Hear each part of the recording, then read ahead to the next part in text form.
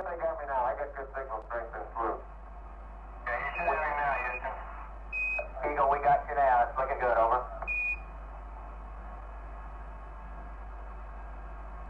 Eagle, that looks good. Eagle, Houston, everything's looking good here, over. Roger, copy.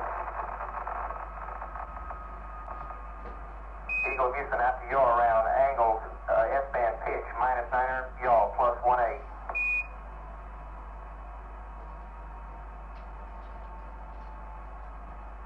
Copy.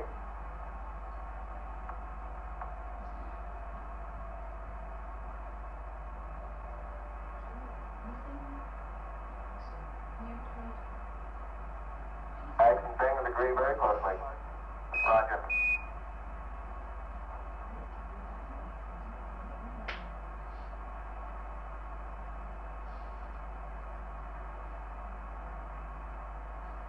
Single date on.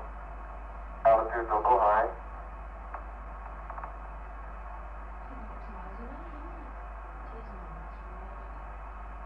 Two minutes, 20 seconds, everything looking good. We show altitude about 47,000 feet. Yeah. Boom.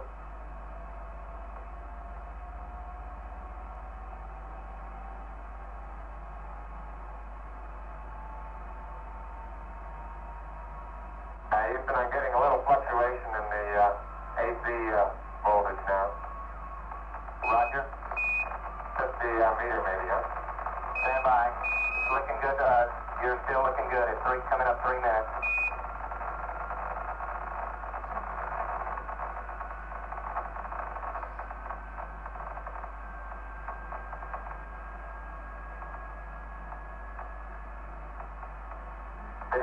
That's still good. Turn on. Our position check down range to us to be a little off. Roger, copy.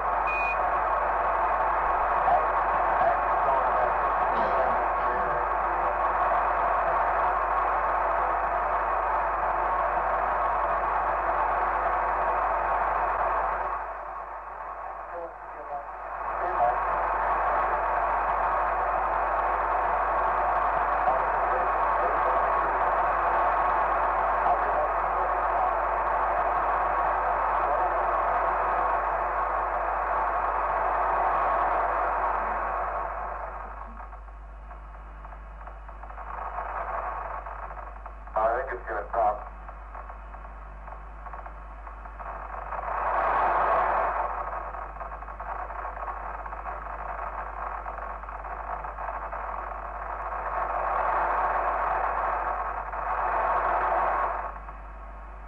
You said you're a go. You didn't take it all. That's 4 minutes. Roger, you're a go to continue power descent. You're a go to continue power descent. Roger. Altitude 40,000. And Eagle Houston, we got data dropouts. You're still looking good.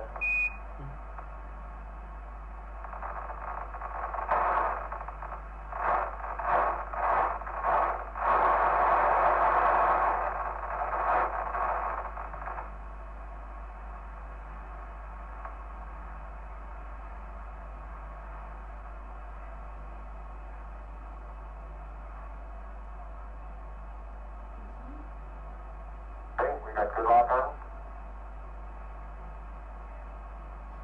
Altitude lights out. LH is -2,900. Roger, we copy. That's the Earth, right out our front window. Houston, you're looking at our Delta H. That's affirmative. Program alarm. It's looking good to us, over. 1202. 1202.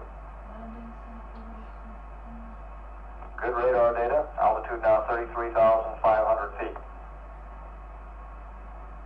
Perfect.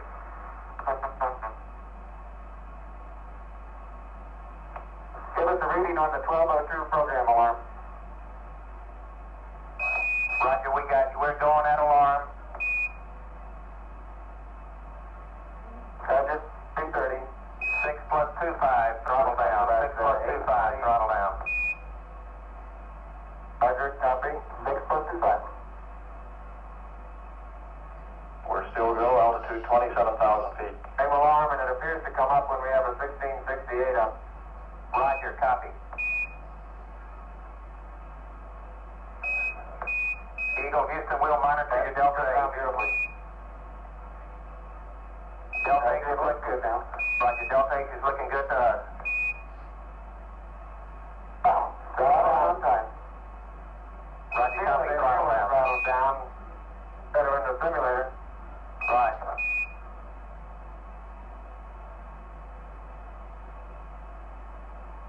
Heights and things look real close.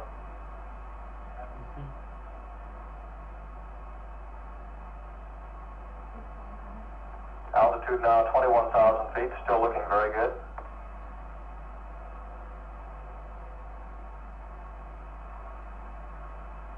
Velocity down now to 1,200 feet per second. You're looking great to us, Eagle. Okay, I'm still on flu, so we may tend to lose as we gradually pitch over. Let me try auto again now, see what happens. Roger. Okay, looks like it's holding. Roger, we got good data.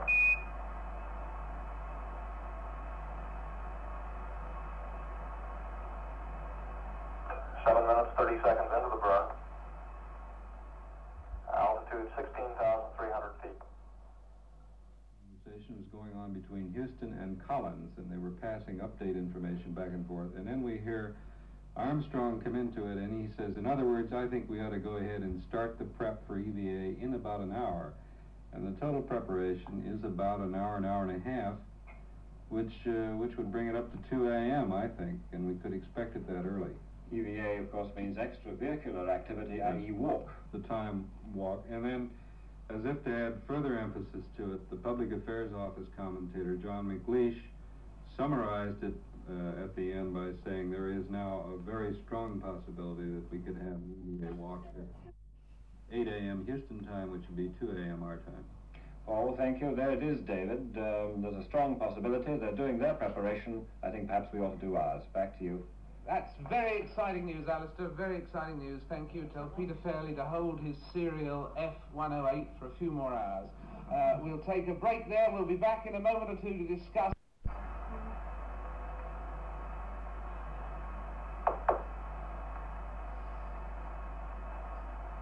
Eagle, you're looking great. Coming up 9 minutes. We're now in the approach phase, everything looking good. Altitude 5,200 feet. Manual altitude control is good. Roger, copy. Altitude 4,200. Houston, you're go for landing, over. Roger, understand. Go for landing. 3,000 feet. Stop alarm. 1201. 1201. Roger, 1201 alarm. We're go. Same tight. We're go. 2,000 feet. 2,000 feet. Into the ag. 47 degrees. Roger. 37 degrees. Eagle looking great. You're go. Altitude 1,600. 1,400 feet. Still looking very good. Roger, 1202. We copy it. 35 degrees. 35 degrees. 750. Coming down to 23. 700 feet. 21 down. 33 degrees. 100 feet down to 19. 540 feet down to 30. Down to 15.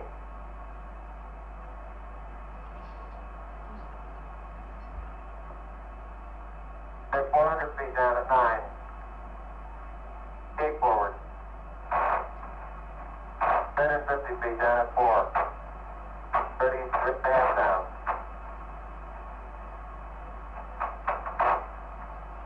Your egg done with all velocity. 200 feet down, 3.5. 47 forward. Put up. Now 1.5 down. 70.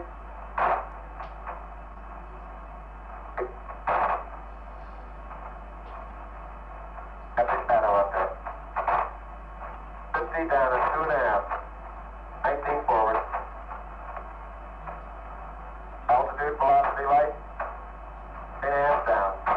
feet. 13 forward. 11 forward, coming down nicely, 200 feet. 4.5 down. 5.5 down. 160 feet, 6.5 down. 5.5 down. 9 forward. Good. 20 feet. 100 feet, 3.5 down. 9 forward. 5%. How many bite? 75 feet. Guys looking good, down a half. 6 forward. 60 seconds. Lights on. 6. Down 2.5. Forward. Forward. Good. 20 feet, down 2.5. Picking up some dust. 30 feet, 2.5 down. Straight shadow. 4 forward. 4 forward, drifting to the right a little. 6, down a half. 30 seconds. Forward. Good. 6.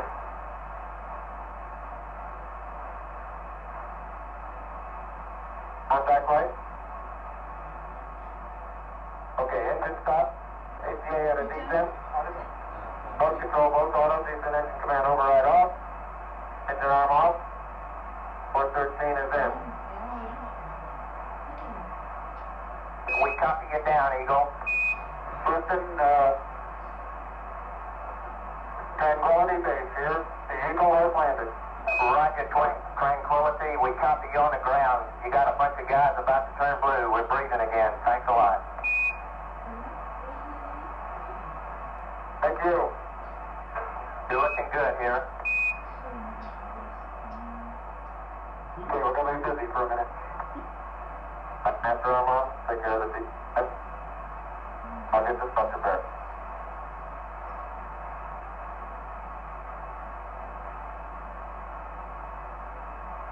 Very smooth touchdown.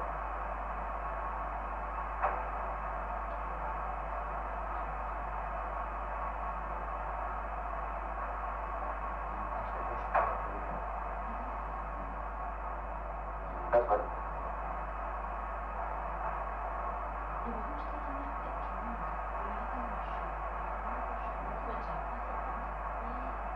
It looks like we're mending the oxidizer now.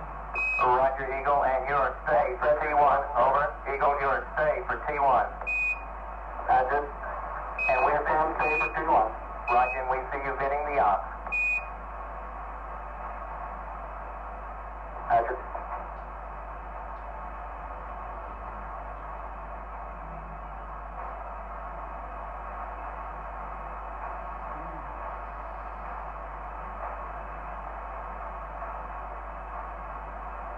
Radar circuit breaker.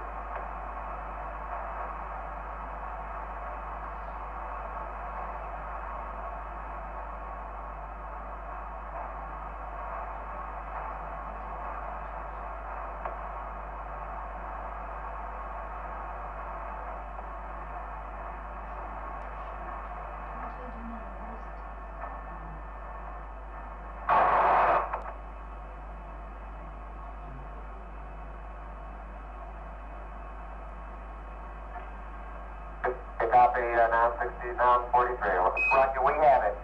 Yes, sir, read Columbia, Roger, we ring you 5 by Columbia. He has landed Tranquility Base. Eagle is at Tranquility, over. Yeah, I heard the whole thing. Well, good show. Fantastic. Stop reset.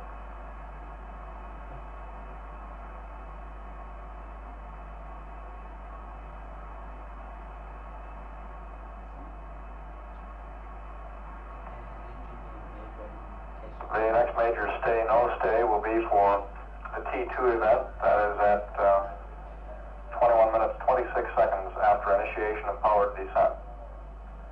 Columbia West up telemetry command reset to reacquire on high again. Copy out.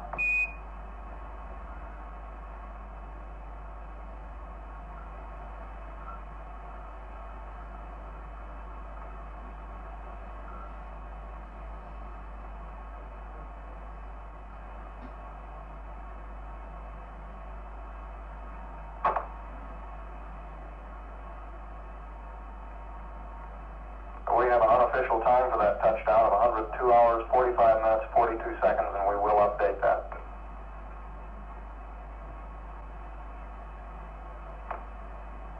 Eagle Houston, you loaded R2 wrong. We want 10254.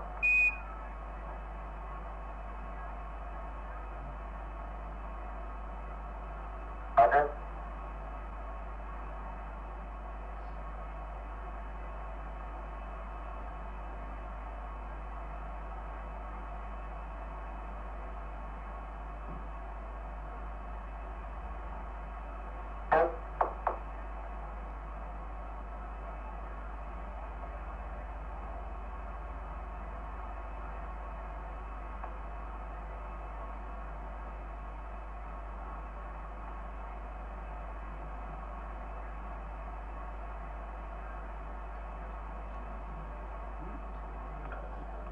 V horizontal 5515.2. That's affirmative.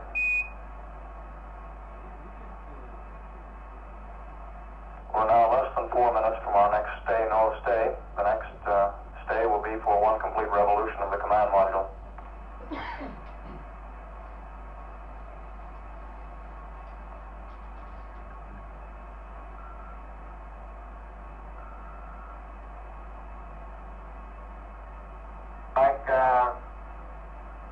Ag to ping the line, over.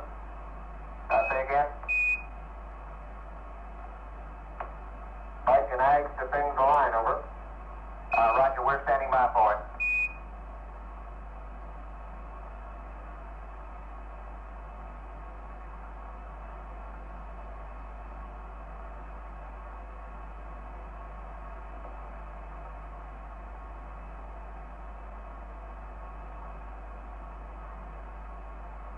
One of the first things that Armstrong and Aldrin will do after getting their next stay, no stay, will be to remove their helmet and gloves. Helmet quantity, Armstrong. Eagle Houston, you're stay for T2, over. Correction, you're... I just stay for T2, we thank you. Roger, sir.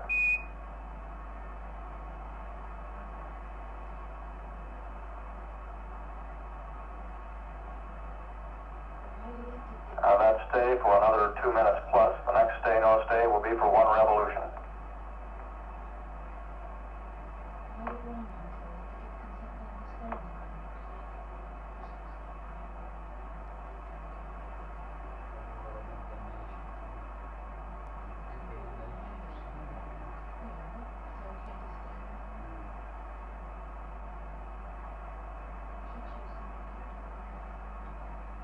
All right, Paul, your verdict? Well, I think it was one of the most dramatic moments I've ever shared, Alistair. Buzz Aldrin did that superb job of talking us down, the 1 foot forward, 1 foot yaw, 1 foot. And finally, the first complete sentence spoken on the moon was that of Neil Armstrong. He said, "Tranquility Base, Eagle has landed."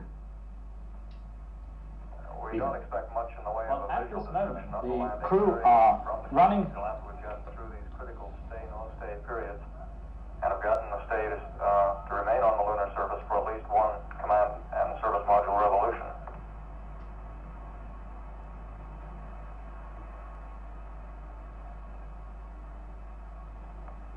At this moment, the crew are trying to check the angle at which their spacecraft is standing on the moon. All spacecraft systems continue to look very good to us here on the ground. Tranquility Base, Houston, we recommend you exit P12, over.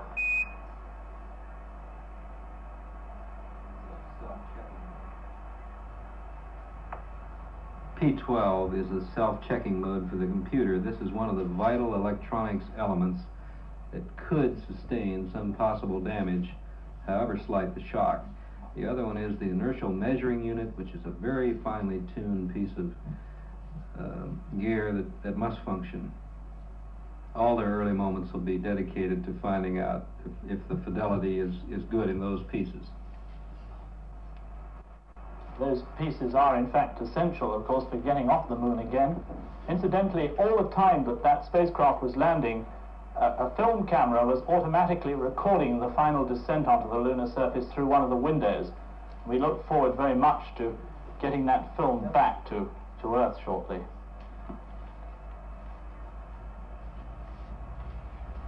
At the moment, the crew are looking through their windows, in addition to checking their instruments and systems for getting off the moon, and they're trying to work out their precise position on the ground in relation to the maps that they carry inside the vehicle.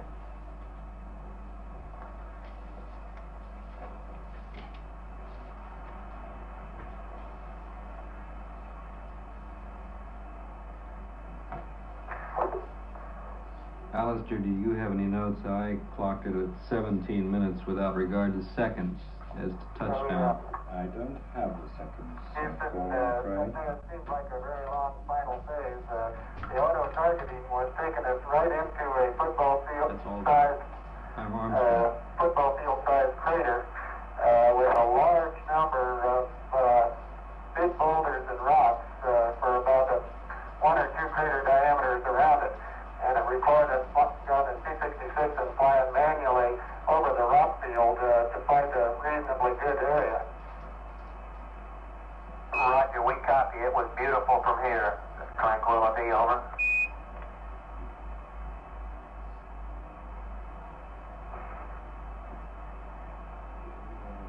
Now we'll get to the details of what's around here, but it looks like a collection of just about every variety of shape, angularity, granularity, but every variety of rock you could find.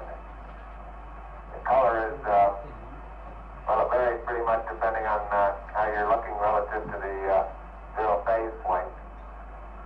There doesn't appear to be too much of a general color at all. However, it looks as though some of the rocks and boulders, of which there are quite a few in the near area, looks as though they're going to have some interesting colors to them, over. Roger, copy. Sounds good to us, Tranquility. We'll let you press on through the simulated countdown, and we'll talk to you later, over. Roger. Okay, this 16G is just like the airplane. Right, Tranquility. Be advised there are lots of smiling faces in this room and all over the world, over.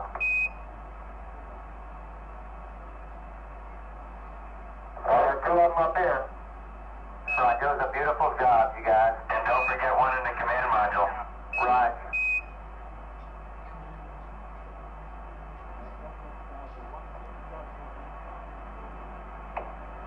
That last remark from Mike Collins at an altitude of 60 miles.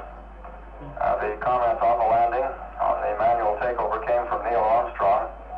Buzz Aldrin followed that with a description of the lunar surface and the rocks and boulders that they are able to see out the window of the LEM. Tranquility, Houston, we have you pitched up about 4.5 degrees, over. That's confirmed by our local observation. Roger.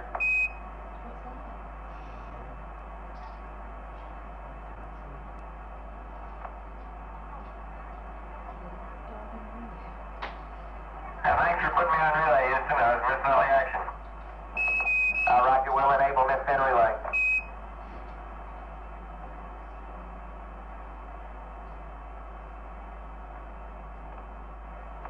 I just got it, I think. Right, Columbia, this is Houston. Say something. They ought to be able to hear you, over.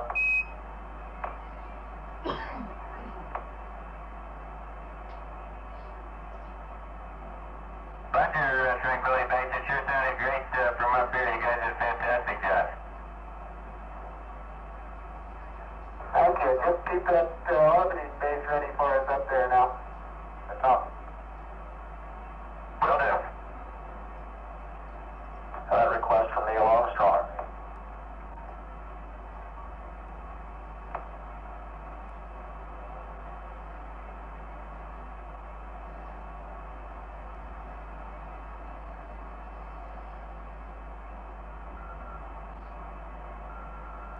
Here in Mission Control, Flight Director Gene Kranz going around the With 10327, AOS 10413, over.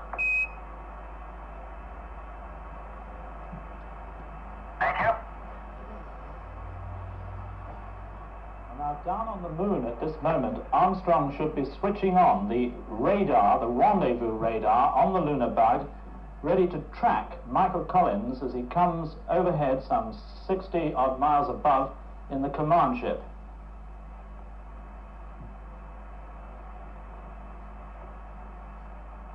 Collins, in his turn, is trying to position the lunar bug precisely on the moon's surface in relation to his maps.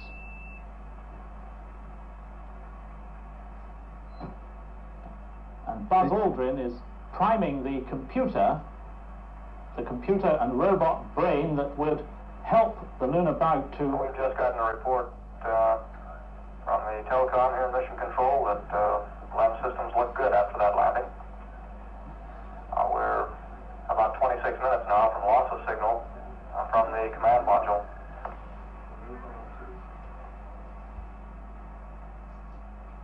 Alistair, by one note of interpretation, I thought I heard Neil say that he sat down in a bowl about 3 times the size of a football field. That would, for you English listeners, 300 yards long by about 150 yards wide. Your football fields are a little larger, I think, but the one he had reference to, I'm sure, was only 100 yards long. So they do seem to be, rather surprisingly, sitting in a very large crater. I think most people had expected them to come down on a completely flat area of the moon, but by the sound of the mass of different rocks, there's going to be a rich harvest for the scientists back on Earth. Some of those scientists, 12 of them in fact, waiting in British laboratories to receive some of those samples. In about the angle that we've heard, 4.5 degrees, that's a safe angle. Oh, it's quite safe. Up to 15 before we start to worry too much. In about two minutes' time, the crew will close the shutters over their windows to cut down the strong sunlight. Guys that said that we wouldn't be able to tell precisely where we are the winners today. We were a little busy worried about program alarms and things like that in the part of the descent where we would normally be picking out our landing spot. And aside from a good look at several of the craters we came over in the final descent, I haven't been able to pick out the things on the horizon as a reference. That's Neil Armstrong talking. Right, tranquility, no sweat. We'll figure it out. We'll figure it out. Over.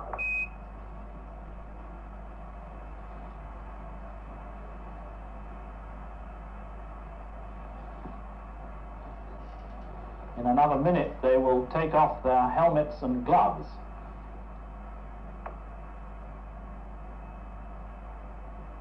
You can imagine their excitement. On the way down, they got at least 3 program alarms. This calls for a loud buzzer to go off inside the cabin and a flashing light. And when you're trying to guide yourself down the surface of another world, I imagine it would be spine-tingling, to say the least. All were false alarms. You might be interested to know that I don't think we noticed any difficulty at all in adapting to 16G. It seems immediately natural to me in this environment. Roger, tranquility, we copy, over. Optimistic sound? Neil Armstrong reporting there, no difficulty adapting to the 1/6 gravity of the moon. Window is a relatively level plain cratered with a fairly large number of craters of the 5 to 50 foot variety, and some ridges, small, 20, 30 feet high, I would guess, and literally thousands of little 1 and 2 foot craters around the area. We see some angular blocks out several hundred feet in front of us that are probably 2 feet in size and have angular edges. There is a hill in view the ground track ahead of it. Difficult to estimate, but might be a half a mile or a mile. Roger, Tranquility, we copy, over. Oh, you get the impression from that they were lucky to land Sounds like it looks a lot better than it did yesterday at that very low sun angle. It looked rough as a cob then. That was Mike Collins, and I think what... It really was rough, Mike, over the targeted landing area. It was extremely rough, cratered, and large numbers of rocks that were probably many larger than 5 or 10 feet in size. Land out, land long.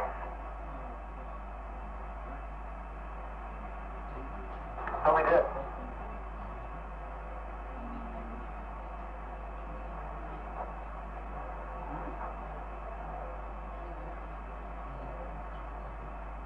Very large boulders and little else. Tranquility, Houston, after you get through this T57, we'd like an e-memory dump, over. Roger, after this first T57, you want an e-memory dump. That's affirmative.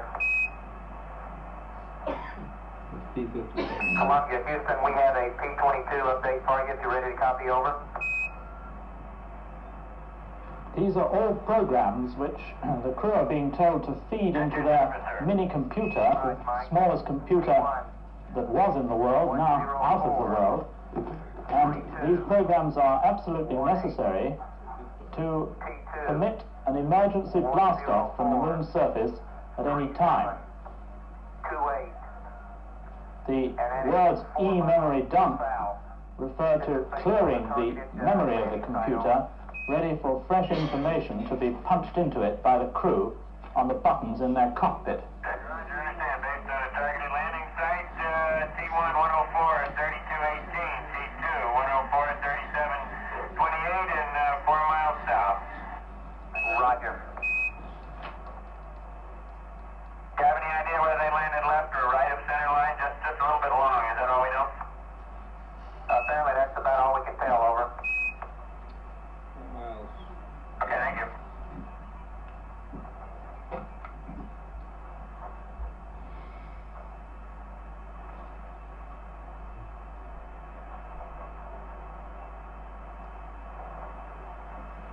Well, Lester, that's part of our answer. It sounds like they landed about 4 miles beyond the precise point, which is pretty good for government work.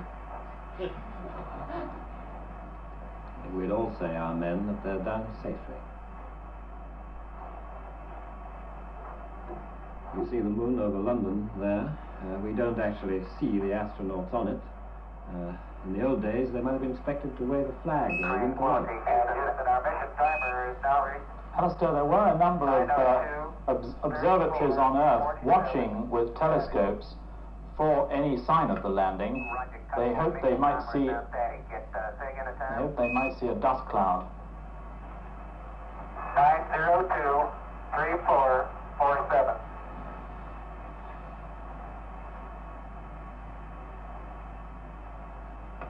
Roger, copy, Tranquility.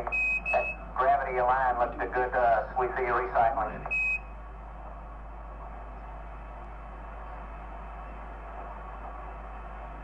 Well, no, I was trying to get time, 1665 out, and somehow I proceeded on to the 622 before I could do a Verb 32 enter.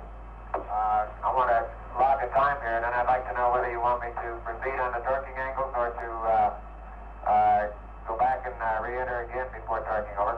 Roger, stand by.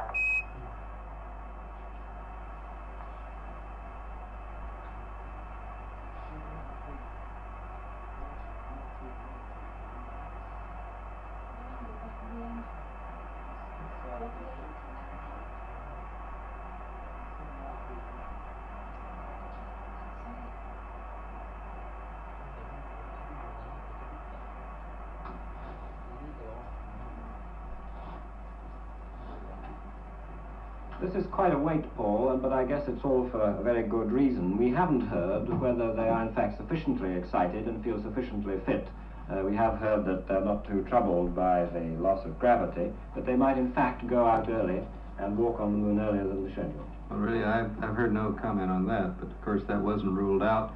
I suspect this crew will stick to the flight plan. They'll take their rest. That was a hazardous letdown, let's face it.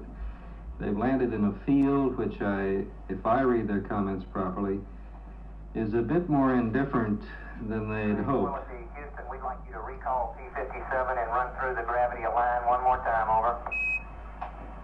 Now this is a program that tests their inertial measuring unit to test the fidelity of it. Was it hurt? Two suggestions.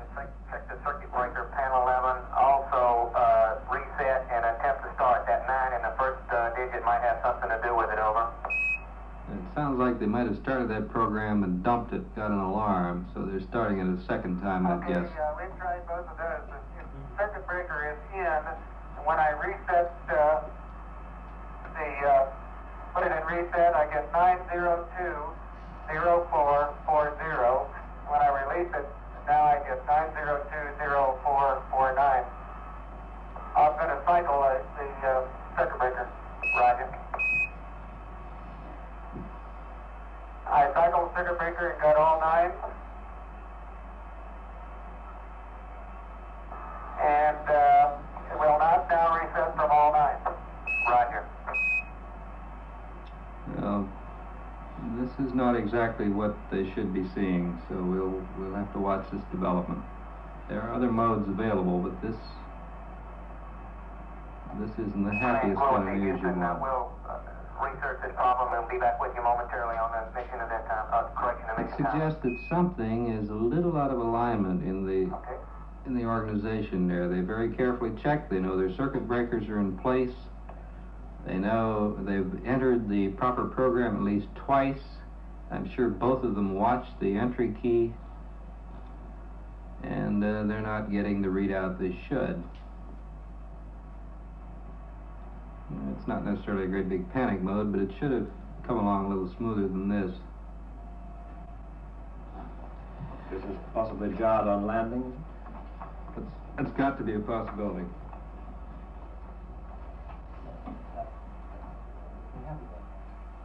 This small computer, of course, is the brains of the entire lunar landing vehicle.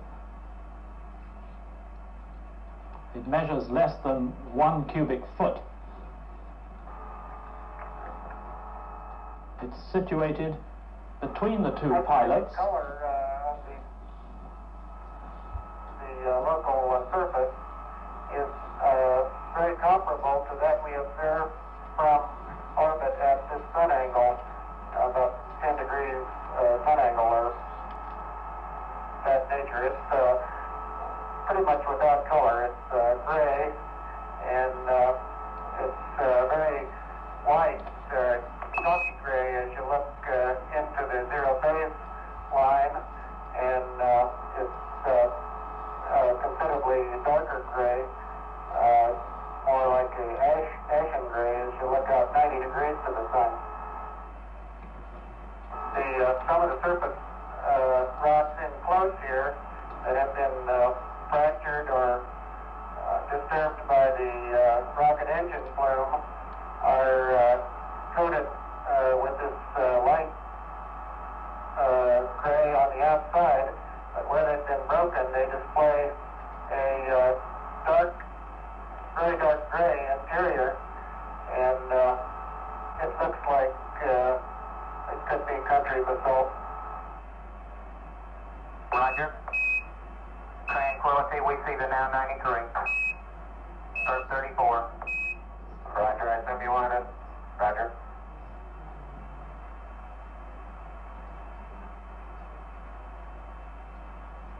So I gather from that, Peter, that the rock underneath has been affected by the engine, where they're not burned out grey interior, but that the samples will be picked up may not be very perfect now. Well, this is one of the key things that they have to look out for. They've been told to check the contamination of the rock and the dust around it that was caused by that hot rocket exhaust blasting downwards as they cushion their landing.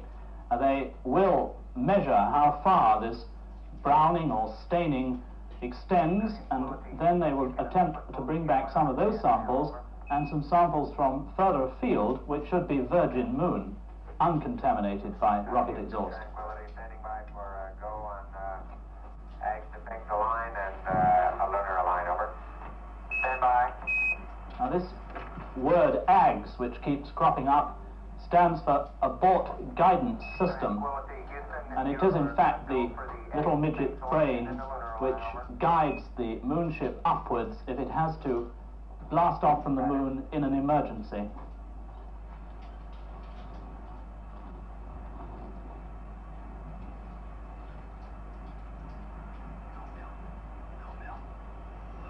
In a few moments, Neil Armstrong will begin checking all the camera equipment aboard. Please vent the fuel. It's increasing rapidly, over.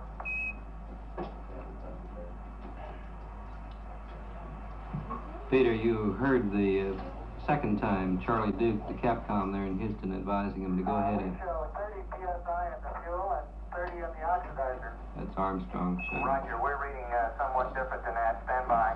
Apparently there's an error in instrumentation. The crew is not concerned at all about the buildup in pressure, but the pressure could build up. Reading 64, and in the descent and the oxidizer, and descent 2 and the oxidizer is off scale low. Descent 1 is showing 61 in the fuel and 65 in the oxidizer. In any case, this descent fuel will be vented into the vacuum outside. To get rid of it, it would present a hazardous situation if they tried to light the ascent engine and lift off the lower stage, which would be full of fuel. Okay. We're holding it open. Indication about 24 psi on board. Roger.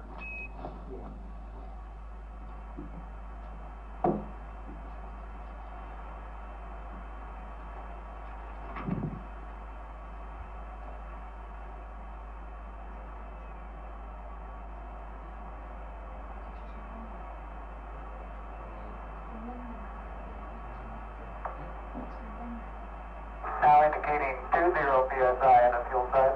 Roger. And 2 in the ox. Roger.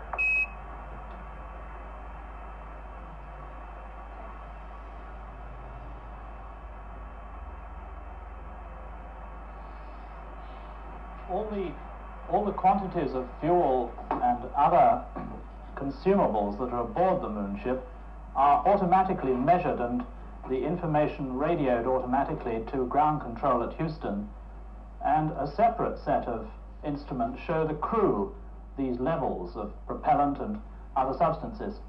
And this, of course, does often lead to some confusion, where ground control get one set of readings and the pilots themselves get another. And sometimes there is a little alarm until somebody realizes that a computer or an electronic switch in some position has accounted for this discrepancy.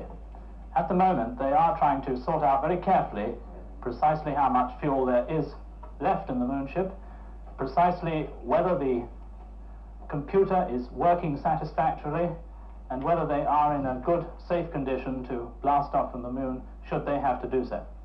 Well, these are questions which are being asked everywhere now, aren't they? I think it was right to hear everything from a long time before they got down to quite a long time after, as they said it, without adding our own congratulations and applause. The first words from Armstrong, from Tranquility Base. Buzz, good show, fantastic. These were the words. Paul, your feeling is that so far as the actual situation of the lunar module, it is all right. They can lift off. They're not tilted too far one way or the other. I would say yes. They have this program alarm condition in adjusting the inertial measuring unit, but they have two other sources which they could use if a liftoff was necessary: the abort guidance computer and the primary guidance computer. The inertial measuring unit is a very, very delicate balance wheel, which is like the three little bones in our ears, which provide us. It's our inertial measuring unit. Peter, do you think these communications are in fact quite good? We're hearing them very loud and clear, even though they're down among all those stones, which caused some trouble in previous flights. Yes, so I think that compared with the communications that we had from Snoopy 3 months ago when it was 50,000 feet above the moon, these communications are beautiful, and it bodes well for tomorrow morning's walk on the moon, that we may well get some, if not good clear pictures, good strong signals. I hope we get good clear pictures. The thing that has impressed me about the conversations that we've had since touchdown is that despite these apparent small problems in the instruments and in the readings, the crew has nonetheless carried out its prime objective, which is looking out of the windows and observing as fast as possible every scrap of information that they can detect on the moon's surface, so that if they had to go at any second, they could still come back and tell a very valuable, scientifically valuable as well as interestingly human story. They are enormously professional. This is the first thing one must say about them. They are. I think that they have shown what Paul predicted as a crew, that they don't say very much, but they do perform like automatons. We haven't had any great jokes. We have had some pleasant remarks like "Eagle has wings," but nothing really very human about them so far, but they have performed absolutely beautifully as test pilots. Now, Peter, what in particular is wrong at the moment? Is it that computer which isn't working right? Is anything else that we know in difficulty? At the moment, there doesn't seem to be anything beyond this small guidance system which combines a computer with a kind of gyroscope, which may be slightly out of alignment or may not be. It may be a false reading. This is just something which we'll have to work out. But in any case, as Paul said, there are 2 backup systems which they could use if they did have to get off the moon in a hurry. And I think that it could be accounted at this moment as a safe landing with only a very small technical hitch that they will probably clear up in a matter of minutes. Now, Paul, when Armstrong set off, he said there was a 20% possibility that something would go wrong. How would you say the possibility was now, after they got down in this condition? Well, I would say happily that he was wrong about the landing phase, and I think we're just going to get along swimmingly now. You're not concerned about this particular problem? Certainly not. In overall, in balancing the two, I would say that the landing has to be the far more difficult maneuver. Now, Paul, what was it actually like inside that capsule, do you imagine? You've mentioned when these alarm signals went. Would chaps be able to hear themselves think when this happened? I'll bet that, I would imagine that would be, just scared them out of their skin. Really. And Armstrong, as seasoned a pilot as he is, indicated that. I think they had reference to 3 alarms. I think Aldrin showed himself to be superbly cool and collected by just keeping that chatter up. I admired that. Houston kept on saying to them, "You look good, you look good."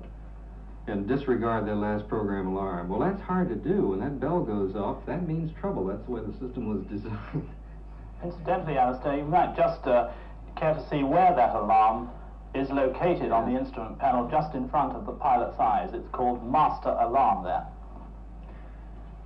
It's just one of the many reasons why you'd never find me as close to that. I would be too alarmed, I think, even to hear it before it came off. Well, now, that is the situation. They are down. They are safe. So far as we know, they can get off safely. Things are being checked out. We hope they'll walk soon. David. Alistair, thank you very much indeed for keeping us so well informed. You're being too modest. You're a natural astronaut, I'm sure of it. There's so much here that we want to say, but first of all, we want to listen, if we can, to... They've understood something that I don't. I'll ask them in a moment. But we're going straight away now to 10 Downing Street to hear the Prime Minister. I've just been broadcasting on the American TV networks, and I'm sure I was speaking for all of us in this country who've just seen this incredible, historic occasion on our television sets, when I said that our first feeling, the first feeling of all of us, is heartfelt relief that this very dangerous part of the mission has been safely accomplished. And all of us are equally anxious that all the other dangerous parts of the mission, they will come through equally successfully. But I'm sure it's right, too, to say that our other great feeling is one of admiration. Admiration first for the way in which this has been planned and conceived, It's a job which is involved, which has incorporated all the discoveries of all the mathematicians and physicists and all the space experts and the computer experts right from the moment when all these sciences began. But equally, we pay tribute to the central planning of this operation by the American Space Agency. But above all, I think, we give our admiration to the heroism and bravery and fortitude, not only of the 3 gallant men who are out there tonight, but those who've gone before them of all nations, those who risked their lives, some have lost their lives, so that this great achievement could be recorded tonight. And equally their families, who've had the real anxiety and who tonight must have watched that successful touchdown with a sense of massive relief. I think even before we send our congratulations to the American President, the American people, and all who played their part in this, I think the one thing we want to express now is our deep wish for a safe return to Earth at the end of what has been almost the most historic scientific achievement in the history of man. Our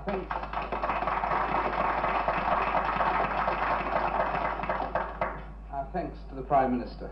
We shall in fact be returning to 10 Downing Street for a somewhat different sort of programme on next Friday night. Now there's lots of reactions that we want to get now in the next few minutes, but first of all, Alistair, I wonder for those of us who've been piecing together the last 60 or 90 minutes, I wonder if you could give a lightning summary of what, to you as you listened in, and perhaps heard a little more even than we heard, would you in just a few seconds summarise for us what was the pith of it all for you? Well, what was in my mind, David, was first how excellently it seemed to be going off until they were down and we heard this other news, but secondly, that this is just the beginning for men. It isn't perhaps just the scientific importance of this mission, it is that this is just the beginning, and men are going to go on from here, perhaps in 10 years' time. We'll be in a similar situation, watching them somewhere near Mars. That's what I thought.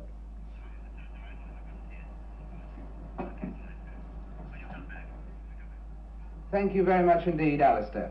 I just got a message that I gather that for some reason, the technical quality that on the picture of the Prime Minister that you just heard, that we had to take the picture owing to interference on the line from this vast Idafor screen here, so that the picture may not have been quite as clear as you would have wished. If it wasn't, you may not have noticed, but we gather that's what we had to do, so we thought we'd tell you, so do not adjust your set. Thank you, Alistair, very much indeed for that summary. And now I wonder, I was talking earlier today to some 7- and 8-year-old children who are absolutely thrilled by what's going on here, and we've got a group of them who've been up for a late night who are waiting for us up north. I wonder if they're still wide awake there and with us. What was the reaction that all of you had to this? Can you... Andrew? Well, I thought it was great watching it all the time. You know, watching it break away and coming down. You know, it looked great, just coming down from the sky. Yeah, I liked it. Kirsten, what about you, Kirsten? It was a fantastic achievement, I think. You like to go one day? Yeah. Soon? Well, I wouldn't miss the opportunity, but I'd be scared if I did go. What about you, Jonathan Betley? Age 10? Well, if I did go up, I would feel very scared. You reckon? Yeah, I reckon. What about Jonathan Sultan? Well, if I went up, I wouldn't really like to go up, though.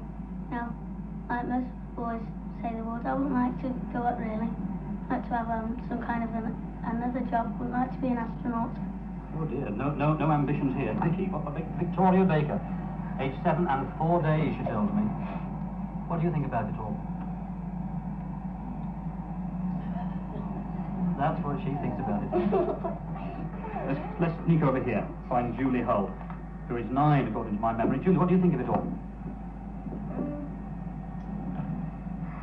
Would that be the first woman on the moon? No. You wouldn't, why not? It'd be too scary. Too scaring? Well, they've proved it's not scaring at all, haven't they? Still too scaring at the age of 9. What about, is it Janet down here? What about you, Janet? Do you think it's good? Yes. Enjoy watching it? Yes. Do you like to go? No. Nobody wants to go. Any ambitions, Pauline, to go to the moon one day? Yes, I'd like to. You would. What do you think of it? It's great. Let's go. I'd like to go. Soon? Yeah? Pack a bag. You're off. Pack a bag. You're off tomorrow. What about Rosalind, down here? Rosalind Baker, sister of the other Bakers we've talked to. What do you think of it, Rosalind?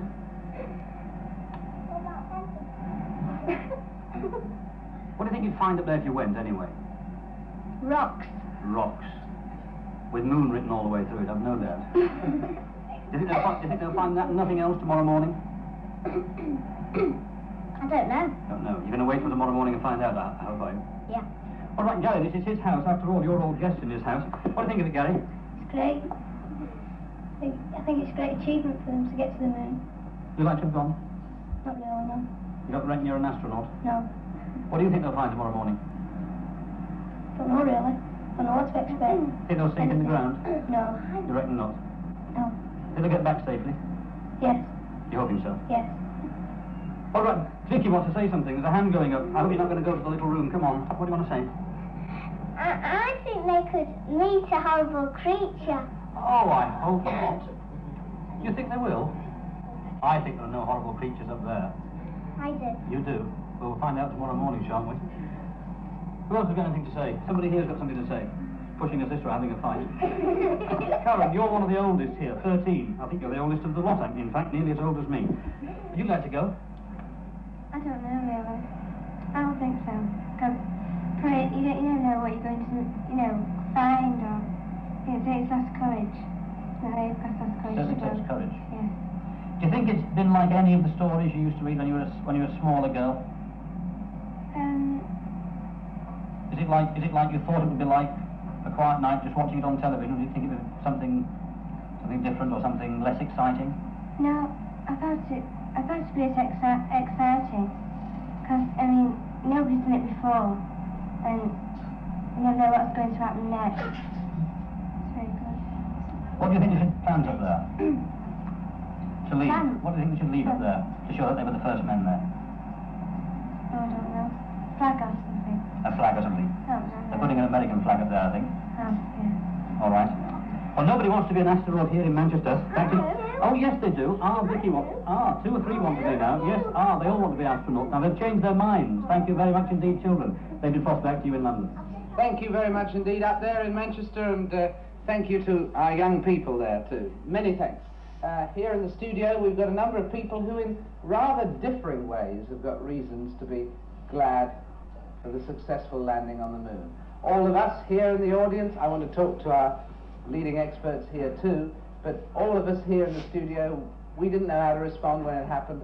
People applauded and everything, and that's the response we all had here, gratitude and delight. But before we come to someone in the audience who's got a more specific reason almost for gratitude and delight than almost anybody else in Britain, let me just turn here, because Kenneth Gatlin said a fascinating thing to me as he was sitting down a moment or two ago.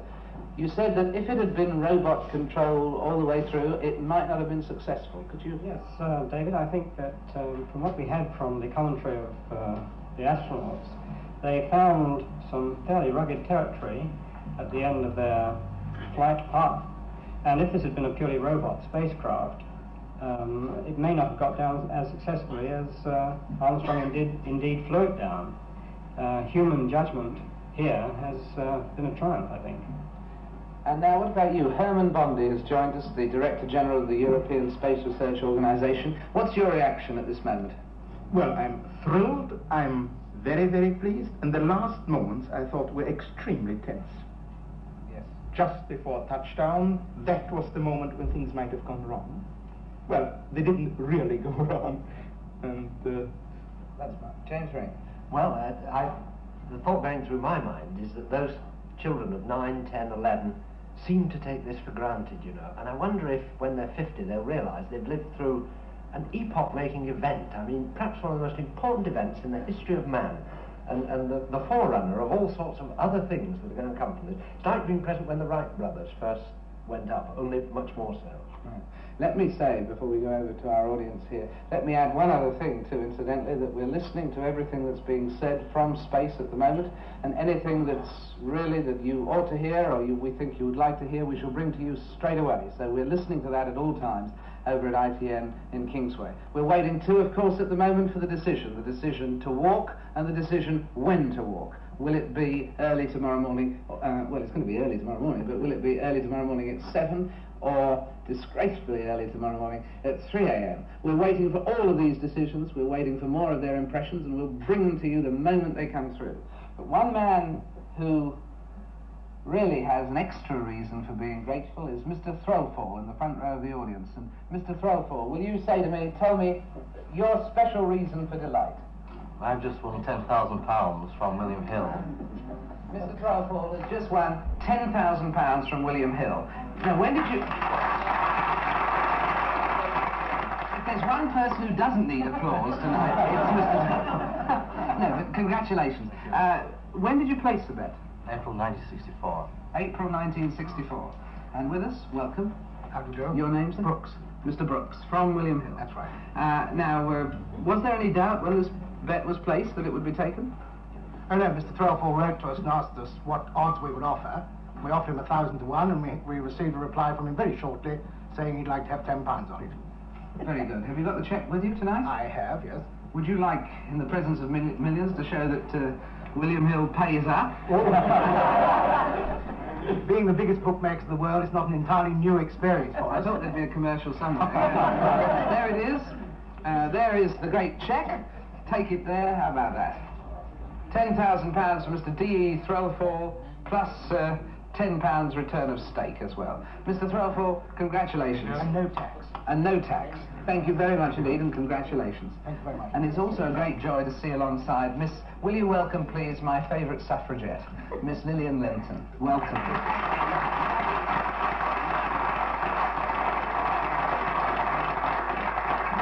Last time you were with us, it was such a delight. You were comparing the days of Tariq Ali with your days, yes. And the things you did in Kew, right? Well, I did one thing in Kew, yes. At least I was accused of it. I was never found guilty. Just remind the folks what you were accused of doing in Kew. Well, I was accused with another girl of burning down Kew Pavilion. There it was. I'm not saying whether I did it or not. We just wanted you to come along because it's so good to see you, and also to just say, I wonder what your reaction is to this evening. Well, my reaction to this last event will, I'm sure, be exactly like everybody else's. I'm exceedingly glad that they have succeeded, and I'm sure they'll succeed all the rest of the way.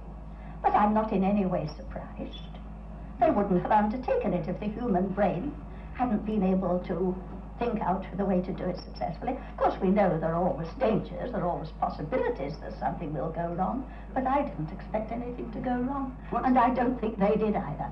And what's the first invention you can remember? I don't in your know. childhood, there were these incendiary bombs that you used, of course. We didn't use incendiary bombs, at least I didn't. What did you maybe use or not use? Well, what we used was firelighters and paraffin, if we wanted to. I don't remember much about the invention. You see, I was too busy being a suffragette to think about anything else that was happening. I do remember the early motor cars, of course. You do? And being taken in one right down to the south of England so that I could go across to France on one of the many occasions when the police were after me. Well, I got across to France. Really? You escaped, did you? Oh, yes, Well, there are no police waiting outside the studio tonight, so you're absolutely safe.